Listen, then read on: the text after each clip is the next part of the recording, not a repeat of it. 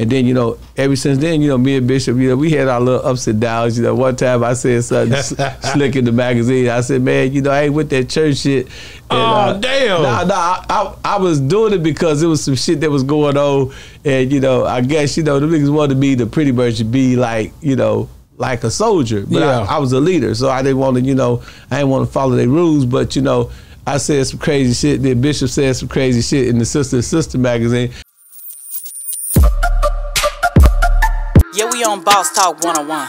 Yeah, we gonna talk. You know what I'm saying? I want to ask you about Dumb One, man. Dumb One, he getting older, man. Dumb One is one of those guys, man. I always followed him, bro, and I know y'all was together. He was in that Pimp C, that last one. Was he there? Was he that I Choose You? Trash like the for $40 in the club.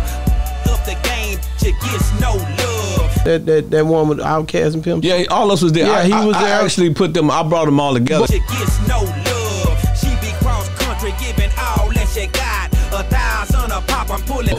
But was he at the one that he was on the one with 50 Cent too? Hooray! Pimp! Hooray! I bring you the chosen one, Big Jeffrey. Oh no, he wasn't in there. Yeah, he was in the Pimp C. He was in the Nelly Pimp Juice. He was in the Outkast. Yeah, he always so the right with you. Outkast thing was Pimp C gave me. He put me in charge of bringing all the players. So Valentino from Dallas, you know, Memphis. Shout out Valentino. I love so we got Valentino. all them, my and boy. then, you know, we called all the players, you know, and we got them all there, and we was able to, you know, put that together. You know what I'm saying? Me and, you know, Don Juan. But I want to ask about Don Juan. Don Juan is like, when I was in prison, right, and I was on my way home. It was a magazine. So the magazine, right? So I cut the magazine out, and it was a picture of Don Juan with his jewelry on, and I used that like when you was in prison. Yeah. I was like about 2 months. I used that as motivation. Wow. You know, I would look at that thing. At this time, I didn't even know Don Juan. You didn't met him. No, I seen him, you know, because, you know, I used to hang out. You know, I ran away from home, and I used to stay at this hotel called the Madison Hotel, right there on Madison, California. You know, and, you know, me and my brothers used to paint our mustache, act like we was over, you know, to get in there to get, because then you just had to look ground. So we would be in there acting ground and stuff, walking there with beer, you know. But, you know, we had ran away from home, so we was staying at this hotel. So a dude named Chocolate Dice and all the pimps, they used to come, and Bishop would be coming down the street, down Madison, all the pimps would get excited. There go Don Juan. There go Bishop. So that's the closest I got to him. But when I got in prison, I seen the picture, so I took a picture of him. So in '95, this guy, you know, I see him at this place called Mr. K. He said, hey, man, you know, we finna have a players ball. You know, at this time, I'm top flight pimp now, you know. I'm really pimping, so you know what I mean. I was like, man, you know, who's gonna be there? He said Don Juan and Ice-T and all this. I said, yeah, man, I want to come to that shit. So I gave the nigga $500. I didn't even know this nigga. He could have been running game. I gave him $500 for a VIP. So I came to the party. I walked in there. It was at the Brothers Lounge in Madison on Pulaski, you know, on the west side. So I go up in the motherfucker, and I seen Don Juan. That's my first time seeing it. It was like me. I seen like the superhero. I said, damn, that nigga hero. That's Don Juan. But then, you know, I was pimping Ken. So I'm talking all this shit. And I didn't, remember I told you I didn't know I could talk shit. So I'm up in there like, yeah, man, who bitches these? You know what I'm saying? I'm talking and running my mouth and, yeah, man, all these bitches just send me, hey, bitch, take one look at her. Hey, bitch, let Rose be your choice. And I ain't trying to impress them. That's just who I was. You know what I'm saying? Then I drink a little bit back then, so I was amplified. And so Bishop now was laughing at me, and then that's the first time I seen Ice-T. So I'm talking shit to the council. Yeah, bitch, hold up, blow a barbecue meal. And Ice-T standing right behind me. You know what I'm saying? He laughing, so I look back, I see him laugh. I said, oh, this nigga like this shit, right?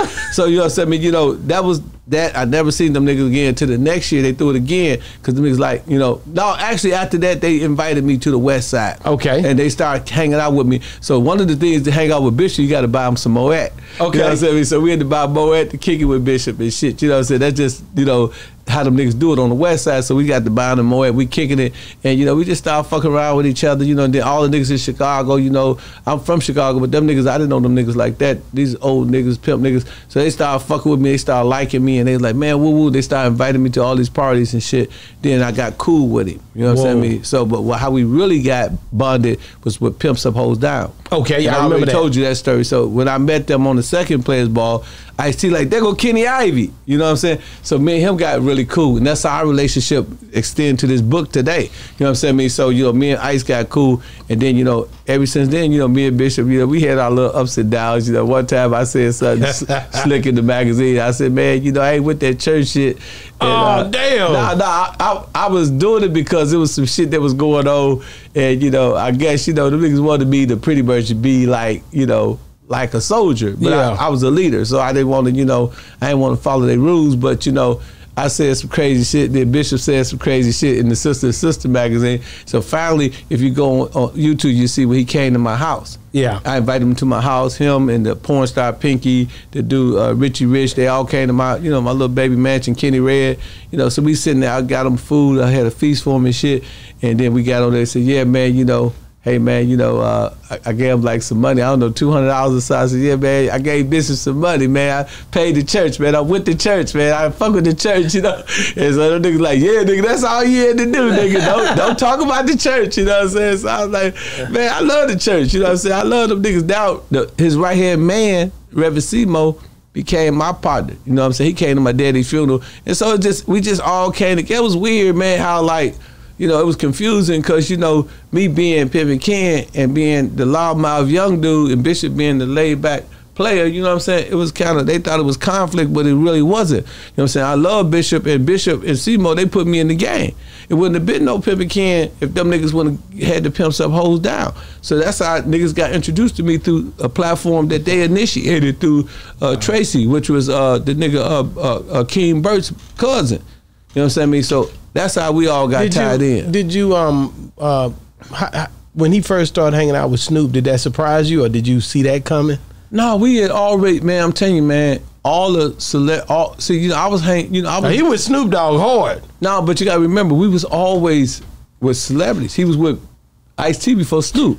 Yeah, remember? Sure was. So all the celebrities wanted to be around the Pimpin', but he was with Snoop, but I was with everybody. Yeah. So you understand me? So it was like, it was a good thing because I was hoping that one of them niggas would see Bishop and Snoop relationship and fuck with me the same way. Yeah. And my thing was, how I get down, it was gonna turn into a bag. Yeah. You know what I'm saying? So that's what I said, man, if I could knock one of these niggas, man, these niggas, you know what I'm saying, they realize the value of the pimping and the rapping, you know what I'm saying? So the nigga that stepped up to the plate was Pimp C. Yeah, dope. So you know what I'm saying? So Snoop Dogg was Bishop's, person of interest, and Pimp C was my person of interest, but I also had Too Short, I also had Outkast, I also had Lil Jon. So what I wanted to do to separate myself from Bishop was I wanted to be cool with everybody. You know what I'm saying? And I got on everybody album, and then that created a check for me.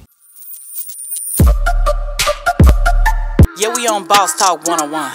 Yeah, we gon' talk. Yeah, we on Boss Talk 101. Yeah, we gon' talk.